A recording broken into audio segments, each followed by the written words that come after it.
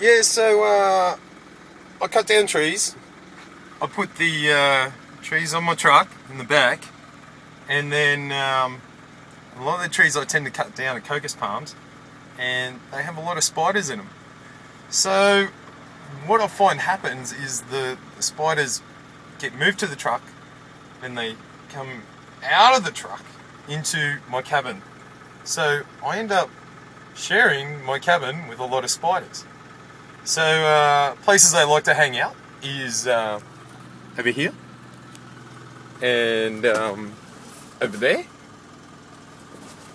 But at the minute, I got a little guy. He's been hanging out there for a couple of days. His name's Wheelie. Let me show you where he hangs out.